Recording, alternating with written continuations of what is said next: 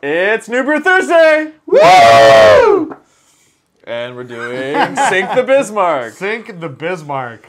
Hello. And who is this?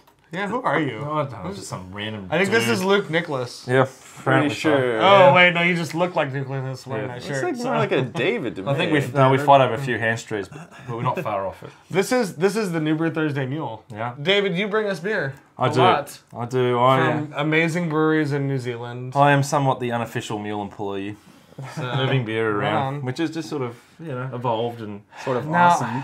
Why is it that you were constantly going from Australia to New Zealand to I'm very LA? fortunate to be in a position where I'm paid to do that Paid to do that. as a pilot. All right. So Sorry, how's it going? Actually, I just fly with a joystick, mate. Oh, sorry. His little laptop. It's a Microsoft Flight Simulator with no USB connection to the plane. Unless you're flying two planes at the same time. Exactly. He's like, hold on, I'm just landing the plane in New York right now. Okay, we're done with that one. That's right. Book off. Okay, let me tell you how it all started. Okay, quick story. I'll get serious just for a couple of minutes if you give me the time. Maybe. Maybe. Last year, February, at at the time one of two craft beer pubs that were in Sydney. City of 3.5 million people with two craft beer pubs. That's a different story. Anyway, they had a festival on that was about hopped up beers. And I got to try this beer from the Epic Brewery called Armageddon. And I went, that is freaking amazing. Yeah, yes it is. And I was at the festival, I never had it again. Couldn't find it anywhere else in Australia. About 6 months later, I was doing a trip through Auckland, New Zealand, and just by absolute chance, someone in Australia was following on Twitter, did a Friday follow. And one of the Friday follows was at Epic Beer. So I thought, I'm going to Auckland tomorrow, I want to try some of that beer again. So I sent a message to whoever was at Epic Beer, not knowing too much about it, and said, I'm going to be in Auckland tomorrow. Whereabouts can I go and what bar can I go to buy your beer? And he responded, which just turned out to be Luke Nicholas, who's Epic. And he said, I'm going to be at... Luke Nicholas is epic. He is epic, yes, literally. Literally, yeah. And he said, I'm going to be at our Carol's pub on Friday night having a few beers. If you're around, come down, I'll buy you a beer. So I did. I went down. Met Luke, had a great time, hit it off. You know, he had his wife there at the time and a friend from New Zealand who owns a bar, and we had a few beers. And anyway, we went our separate ways. But I said before I left, I'm going to Los Angeles. I'll bring back some beers. Why don't we sit down and drink it when we get back? And he said, that'd be awesome, because he likes the American style of beers, and as you Don't would. we all? Yeah, as you would. Yeah. So America. Craft beer. came back, bought some beers, sat down, had a great time in the afternoon. Anyway, a few weeks later, I'm doing the same trip again up through, and he said, look, you need to get hold of New Brew Thursday. I thought, oh yeah, okay, cool. So he gave me... Good advice for anybody, by the way. Yeah. Get a hold of us. That's right, yeah, absolutely. Bring us beer. It worked for me. And anyway, so I got hold of Stephen through that, and Luke gave me some beer to bring up, and so we came up, and I think it was at Beechwood Barbecue where we first met, and it was great and that sort of stuff, and then we moved up, and I went up to New York, and you put me on to lead Hoptopia, so I got the contact up there, then I came back, and we went out again. You said, I'll take some of these beers home, so I did. Went back with the beers, had another session with Luke, and then this just progressed over the time. So then the next trip, it got just a little bit funky. Because I said to you I wanted to go to Russian River. Right.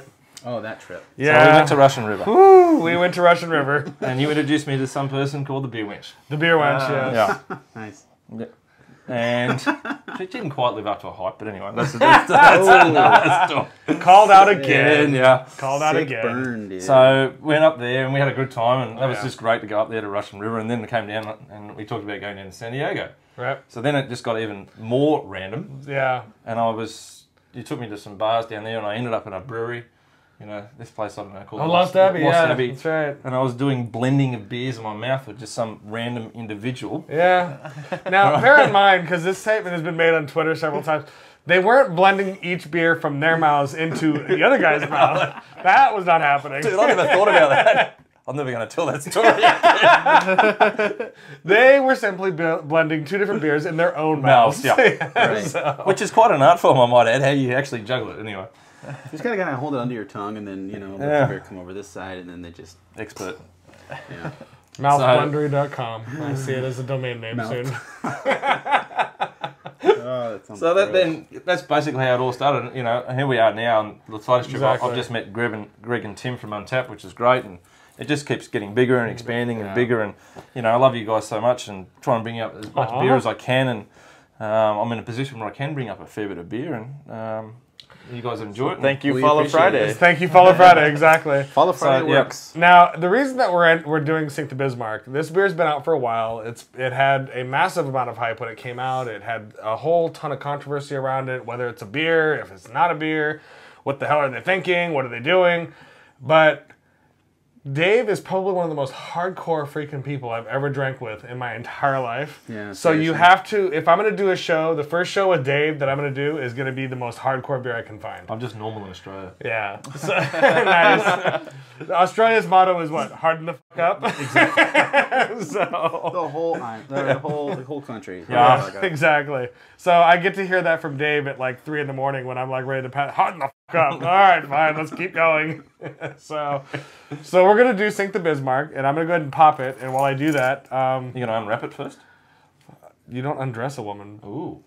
Before you take her top off. before you take her top off. All right, Yeah, I will unwrap it first. I think you do undress a woman before you consume them. I think you undress Oh. a woman by taking her top off. Well, this is why you should get your craft beer This man advice takes from his us and not your time. love advice. So. But, I don't know, that was pretty good advice. Hang on, before you're gonna talk Oh, about it's this? taped. Well, that's a stopper. That's a stopper. Now, generally, if I'm by myself and I have this bottle, and I crack it open, that's probably kind of sad just by itself. This is not a beer to drink by yourself. Not at all. This is a beer that you want to enjoy with other people. Yeah. But if for some reason, you know, despite your ability, you are not able to enjoy this with people, it does come with its own stopper, so you can actually pour a shot or two, and then I think you can even age it with this thing on there. Really? Right? Yeah, actually, I've used these. You can just pull it out of the bag, by the way. I've It's used taped. these. No, you can just pull it out of the bag. It's taped. But I've used these on regular bottles of beer, and they've lasted for a few days. So you can use it for regular beers. They're actually pretty, and they're only like $1.99. But yeah, it comes with a stopper. When Tactical Nuclear Penguin came out, stopper. They didn't have a stopper, and it only made sense to include one with the bottles because it's almost like once you've opened it, you're committed to it. So I'm going to pop this open. John, you remember the controversy behind all this, right? The the most controversy with the... Oh, hello. Now, when this happens with Sink the Bismarck, you do lick it because... The whole story behind this is, I I'll guess... be pouring my beer now. Nice. They came out with Tactical Nuclear Penguin, and there's this. I don't know if they necessarily started this whole race for That's it. the highest ABV beer, but they got in the mix with this German brewer. They went who- after them, I think, didn't they? I think that was their... Well, I think don't the know- German brewer went after Brew Dog is kind of really how it Well, went TNP came out, and then the German brewer came out with there's a a drop. beer that was slightly bigger, down. Go ahead. from what I remember. Attention whore. And basically, they went back and forth, and the last beer that Brew Dog came out with, that's this part of this war, was The End of History, which is like a 55%. And that same German brewer came out with like a 60% or something, I think, after that. So, Right. Where does it end? I think the key, though, for me is that when... is it a good? I'm sorry. Right, go ahead. It's all a matter of whether or not it's good. You know, Yeah. in my opinion. I think the key for me, though, is that everybody kept saying, oh, they're battling it out, and this one's doing this in response to that. No, I'm done, done licking things now. So, but it's like, you can't brew these beers in a week and a half. Yeah. No. Like, you had to have been planning this beer before this other brewery came out with their beer. And so I think it was more coincidence and maybe some tactical foreknowledge. My Bismarck has been sunk. Yeah. Nice. But these beers, I mean, Sink the Bismarck is an amazing beer, Well, shall despite what the haters say. So we're going to cheers this. we? Even though some Cheers. people just jumped ahead. Cheers. Oh, Yeah, Brad does that sometimes. That's why we love him. Man. It's got a nice color. Definitely a good aroma. Wow. I don't get the same kind of intense brininess that you get off the Tactical, but I certainly... I compare this beer to like... That aftertaste heat. yeah. Yeah, I compare this beer to like dark chocolate covered almonds dipped in sea salt, dipped in like liquid hops. Dipped dipped in liquid. That's kind of alcohol. my description of how this beer tastes. And look at the you. carbonation on Absolutely. this thing, man. Like, I don't know if I can get it with this. It's amazing looking at that. It's just like, It's going off. yeah, it's like never-ending carbonation. It's happy. It's a happy beer. All right, are we checking in? Yeah. So I'll do it. I jumped the boat on that already. I've already This is checked a in. beer you definitely want to check in Untapped with because you may Yeah. not ever have it again. Now, generally, and I'm going to throw this out there because we ran into this problem recently. If you have a local liquor store or whatever that has this beer, they may decide that they want to charge you like $200 for a bottle of this. Don't pay that. Right. Just don't.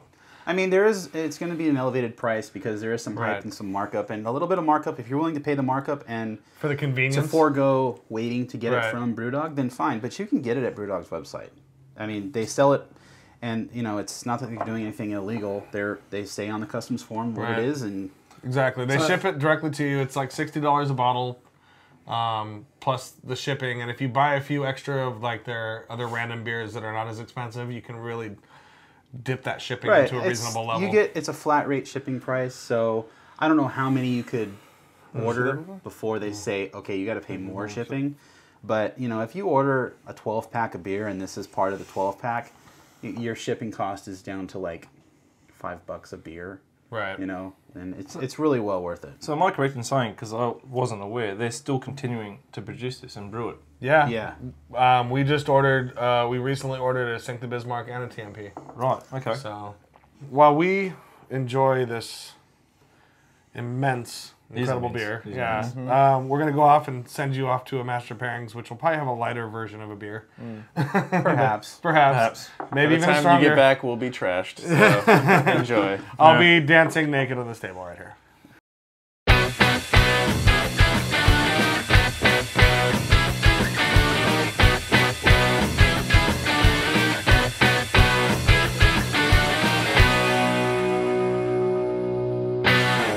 Hey everyone, welcome to another Master Pairings with me, Dr. Bill, and today I've got Brad Kohlenberg. The one and only. So today, Brad, I thought I'd serve you a little breakfast. Thank you. I just woke up. I would appreciate that. It's 12:30, sir. What can I say? It's Saturday. Anyways, let's talk about the beer first. We have a Hefe-Weisse. As you may remember from the episode I did with Steven a while back, one of the most versatile beers there is as far as pairings, right along with the Belgian Saison. And this beer I've paired with omelets, yogurt with fruit, great cheeses, all kinds of foods, salads, you name it, seafood, it's amazing. But today we're going to take this Spaten Franziskaner Hefe-Weisse, which means it still has the brewer's yeast in the bottle, and we are going to pair it with banana pancakes. Amazing. Yeah. So what means it still has the yeast in the bottle? Well, Hefeweizens are made like that. Okay. Hefe means yeast. Weizen means wheat. And so it still has the yeast in the bottom. That's the way you pour it. There are a couple different methods to pouring it. Normally you would take the beer, open it, turn it at a 45-degree angle, pour it till it's 3/4 full, and then tip the bottle into the middle. Also, you might want to agitate it and roll the bottle prior to doing that. Let me pour both, a couple different methods, and show. Cool. So one of the classic methods is taking the beer, pouring it in the glass like this, and just bringing it along. You see how these glasses promote a vigorous head. Right. Now this beer actually is at room temperature, so it's definitely just aggressive and huge. Look at that. I mean, that's insane. Yeah. I've never poured a Hefeweizen like that. Wow. So anyways, that's not necessarily what the reaction you'd like to see from this. So let's try another method and see how it holds up. Wow, we got half of the beer in the glass. That's great, Bill. What should we talk about for 20 minutes? It's not 20 It's been a while minutes. since I've been on a Master Pairing. Now you can, I don't know why. Now I've before poured it like this, where I've inverted it and just tipped it and done it, which is kind of fun. Yeah. But we're going to see if we can gently do this correctly. Okay. I didn't realize it was that warm. Oh yeah, just as soon as it. There you go.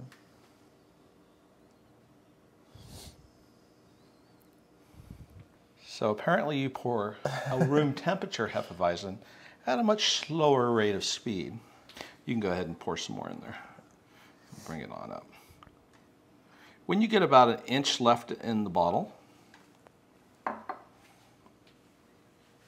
it's good to agitate it. There's a couple methods for agitation. Classically, this is a method. I've also seen it done where Roll it or something.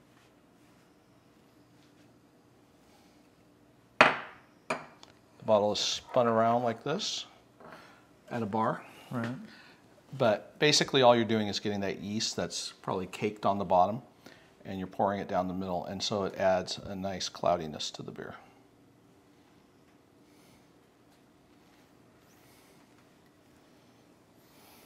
Yeah, you still have a little more in there. So, wait a minute. Sorry about that. Like I said, I didn't realize they were that warm. Hefeweizens are amazing. Yeah, I think you feel can like tip they that don't get and a lot taste of play in the craft beer community. Well, first of all, they're German beer, and so Yeah, I've seen these. I mean, you can find these at Vons. Like, these are pretty ubiquitous beers. yeah. Well, Spaten's one of the classic Munich breweries. So cheers. Cheers. Great nose of clove, banana, and bubblegum. And the banana's going to play really well right with this. Oh, yeah. Again, it's one of those things I would have never said bubblegum, but as soon as you say it, I'm like, that is definitely bubblegum. Now, these are big pancakes that I made, so we're going to treat it like a pie slightly. Sounds good. Look at the beautiful layering on that. It's really unique. A lot of people don't understand the concept that you can have great breakfast foods with beer.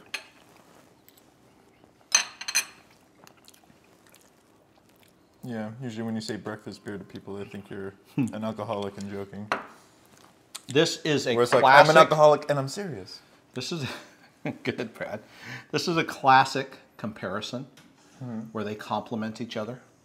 The banana in the not only do the pancakes just work deliciously, but the banana comes into play, and it's just, oh my God, it's just amazing. I need a little more syrup, so I'm going in like that. But the sweetness from the pancake and the banana and the syrup plays really well with the banana and the clove of the Hefeweizen. Yeah, like, everything else gets more pronounced. There's definitely some slight tartness originally from the Hefeweizen from the wheat, but because all German Hefeweizens, by law, because the Germans are very strict that way, has to have at least 50 to 51% wheat in their beer. Oh, wow. It's a beautiful beer. Looks beautiful.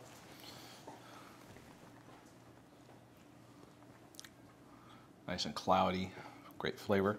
So how do you like it with the pairing? Yes. Yes. Yeah. You can take, you can do other things with pancakes if you have fruit on them. You can definitely do fruit beers with them. But I prefer the Hefeweizen because it has that, like I said, that classic banana taste anyways. Would you pair fruit with a Hefeweizen ever? Oh, sure. Yeah. Seems like it would be. In an earlier episode that I did, I paired, I think it was strawberry yogurt with organic strawberry yogurt with maybe blueberries or blackberries and maybe some strawberries in it. And it paired deliciously. Yeah, it goes really well. There you go. There's classic. Just get it in there and get that all that sediment, and all of a sudden your glass just became way cloudier. And look how it develops over time. Look how it dissipates, and it's just constantly Becomes beating opaque. and coming, and just cloudy, and just lovely. And all that does, the yeast in the bottom, it imparts much more characteristics of the beer, more flavor. Yeah. And it breaks it out. So, Has more body. well, I'm glad you came and had some pancakes this morning. Yeah, as always. Cheers. Thanks for coming to another Master Pairings. Boom. What's the smell I'm getting off of this? Hops and alcohol. It's got a boozy, hoppy aroma to it. I must admit, like, up until right now, the strongest beer I have ever drunk before was 17%. So I've just taken a huge step. Yeah. I don't get that alcohol taste, either on the nose or in the mouth. The alcohol arrives as an aftertaste in the throat. Yeah. You feel it going down. Right. It's know, very it's warming. Like a whiskey. Yeah. If It you is. take a shot or a sip Whereas of whiskey. you think about some of the badly brewed, stronger beers, you get that alcohol immediately in your mouth. Yeah. Right? This you don't. Well, I think James and Brew Dog as a whole have the same kind of issue that you do in Australia with the low ABV beers. And they have the camera, and they have like a lot of their legislation is demanding lower ABV beers. And so Brew Dog, being the punk kind of spirit that they have, throws their middle finger up that, and this is what they brew. Yeah. You know, it's like they want a 5% beer, well then I'm going to give you a 45% beer, you know? 41, but you know. They're really leading the revolution in Europe for, craft beer, I think. Yeah. Well, historically, the UK, certainly Scotland and stuff, their craft beer scene is nowhere near as advanced as what you guys have over here. Right. Substantially, it's just not even close. Yeah. So they are pushing boundaries over there, and they're having to teach people different ways of drinking beer because traditionally, from what my times of visiting the UK and England was old world ale initially, and then that got taken over by the new world lagers, the conglomerates, and that sort of owns the market still over there. But someone like these guys are coming in, they're having to readjust and train people.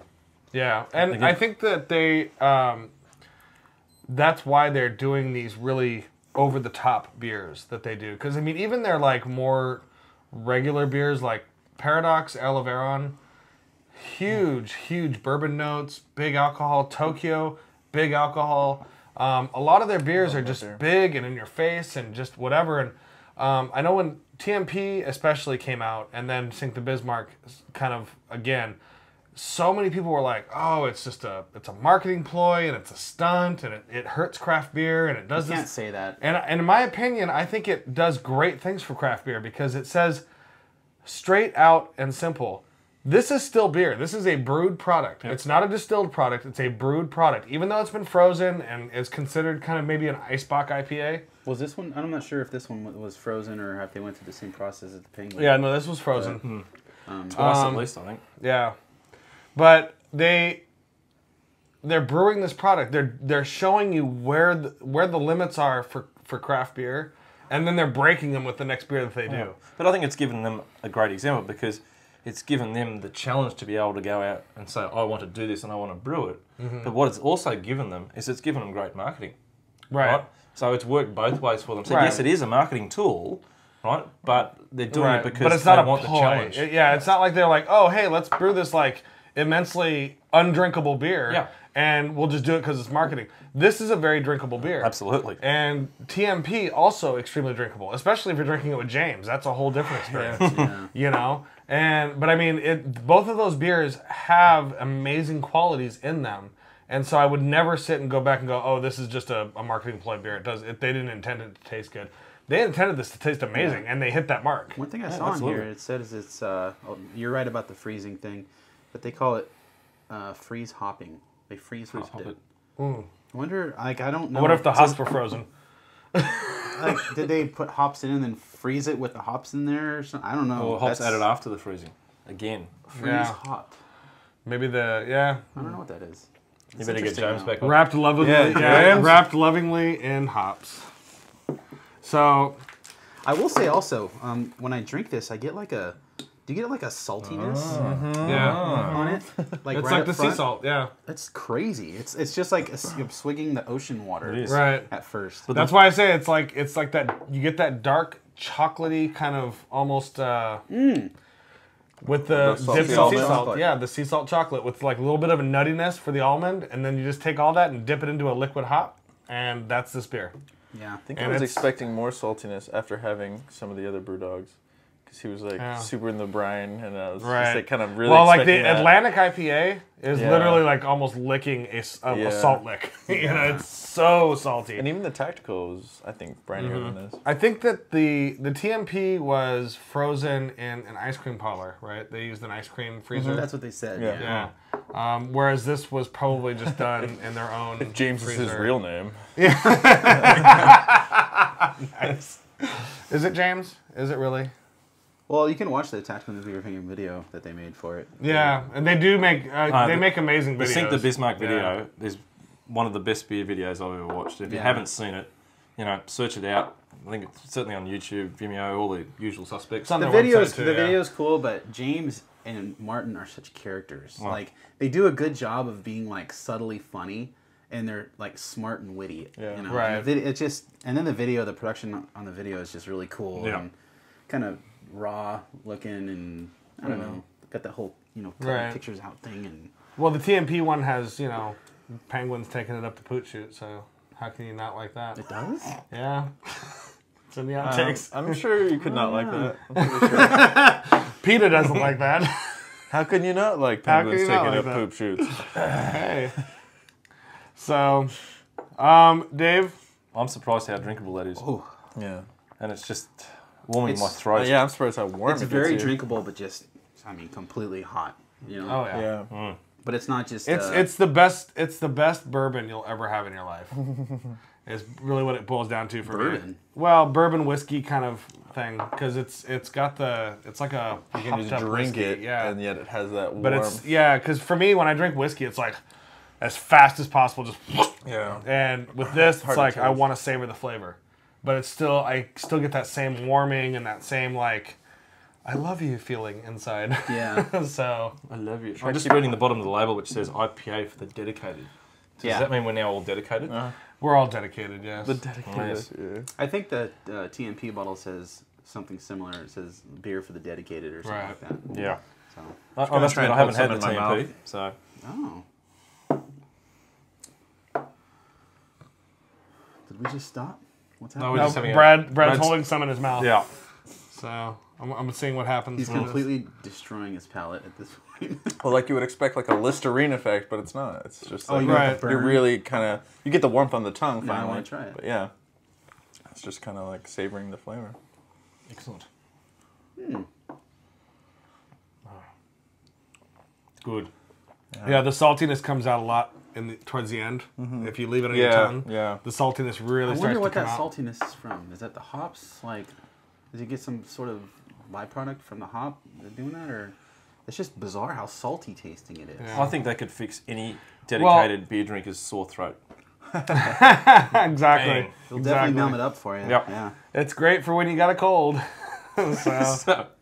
Well, I'm out of beer, so as always, Dave, thank you very much, and Thanks for having me. I'm gonna hug you awkwardly later. Thanks to Luke at Epic. Absolutely. Thanks to Brew Dog for brewing amazingness, and as always, stay safe. Thank you.